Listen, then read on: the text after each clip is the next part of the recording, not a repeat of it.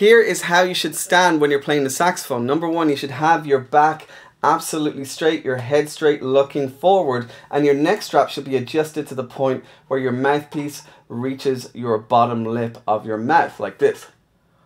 This is the best place to stand, and it's going to be the most comfortable, and it's going to help you improve your tone on the saxophone as well. If your head is bent down like this or is up like this when you're playing, it's going to restrict the airflow, and that's going to make your saxophone tone and your sound weaker, and it's not going to sound big and full, and it's going to cause a lot of issues when you're playing the saxophone. So make sure to keep your back straight, keep your mouthpiece coming up to your mouth, and make sure your neck strap is adjusted so that you can stand that way. If you want to discover how to learn and master the saxophone with ease, check out my free Saxophone Mastery Secrets webinar. There's a link below this video, or just go to saxophonemasterclass.com/secrets.